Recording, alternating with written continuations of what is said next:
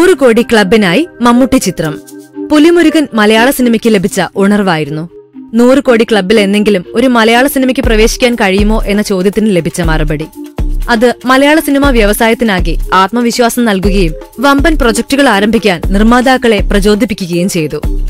മമ്മൂട്ടി ഇപ്പോൾ അഭിനയിച്ചുകൊണ്ടിരിക്കുന്ന മാമാങ്കം എന്ന സിനിമയാണ് മലയാളത്തിന്റെ അടുത്ത 100 കോടി പ്രതീക്ഷ. 50 കോടിക്ക് മേൽ ബജറ്റുള്ള സിനിമ 12 വർഷത്തെ ഗവേഷണത്തിന് ശേഷം സജീവ് പിള്ള എന്ന നവാഗതനാണ് സംവിധാനം ചെയ്യുന്നത്.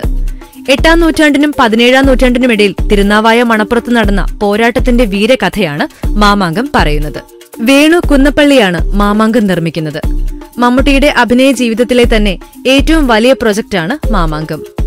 അന്താരാഷ്ട്ര തലത്തിലുള്ള പ്രശസ്തരായ സാങ്കേതിക വിദഗ്ധരാണ് മാമാങ്കത്തിനൊപ്പം സഹകരിക്കുന്നത്. ഇന്ത്യയിലെ എല്ലാ ഭാഷകളിൽ നിന്നുമുള്ള താരങ്ങൾ ചിത്രത്തിലുണ്ടാകും. രേഖപ്പെടുത്തപ്പെട്ട ചരിത്രത്തിൽ നിന്നുള്ളവരാണ് പ്രധാന കഥാപാത്രങ്ങളെല്ലാം. മമ്മൂട്ടിയോടൊപ്പം 4 യോദ്ധാക്കൾ കൂടെ പ്രാധാന്യമുള്ള കഥാപാത്രങ്ങളായി എത്തുന്നു. ബാഹുബലി പോലെ ഇന്റർനാഷണൽ ലെവലിലാണ് ഈ ചിത്രം ഒരുക്കുന്നത്. മമ്മൂട്ടിയുടെ കരിയറിലെ തന്നെ മികച്ച ചിത്രങ്ങളിലൊന്നായി മാമാങ്കം മാറുമെന്നുള്ള പ്രതീക്ഷയിലാണ് ആരാധകർ. തെന്നിന്ത്യൻ സിനിമാ ലോകത്തിന്റെ അഭിമാന ചിത്രങ്ങളായ ബാഹുബലി 2, മഗധീര, ഈച്ച തുടങ്ങിയ സിനിമകളുടെ VFX ജോലികൾ നിർവഹിച്ച RC കമലാകണ്ണനാണ് മാമാങ്കത്തിന്റെയും VFX ചെയ്യുന്നത്.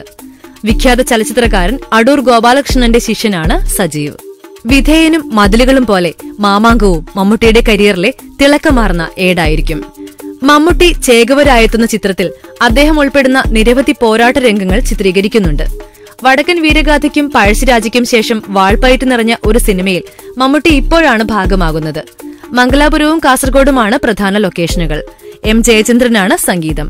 പല ഷെഡ്യൂളുകളിലായി ചിത്രീകരിക്കുന്ന സിനിമ 2019 റിലീസാണ്. കൂടുതൽ സിനിമാ വാർത്തകൾക്കായി സിനിമ പ്ലെക്സ് സബ്സ്ക്രൈബ് ചെയ്യുക.